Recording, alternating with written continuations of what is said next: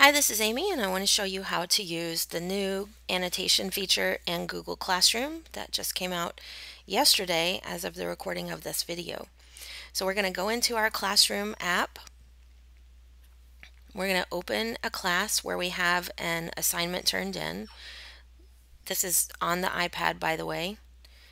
And we're going to look at this assignment. So we may have an assignment here called Testing Annotation.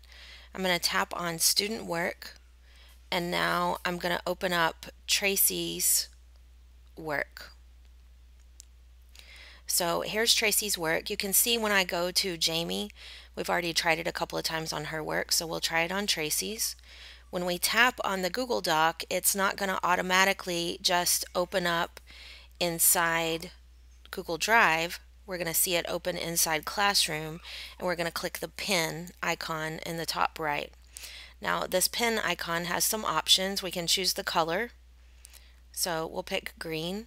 We can choose the style if we want, so we can have a pen, or this is a highlighter, so we can make some choices. We can type, and this icon is going to let us, I guess, draw. I don't know yet. Alright, let me try this. So I can say, oh, that's kind of thin. Let me make it a little thicker. I can say,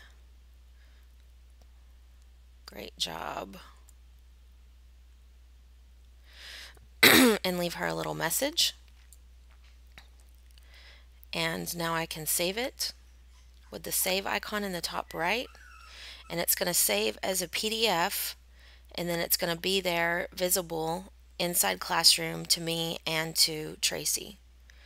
So now I can return her work with the icon in the top right, and I can click return if I want. So if this is something I want her to continue working on and editing, I don't need to give her a grade. I can just return it, and she'll be able to see those comments.